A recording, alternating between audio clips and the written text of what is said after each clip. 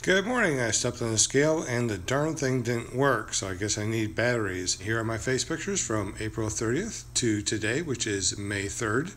I got a haircut yesterday and I'm feeling awesome.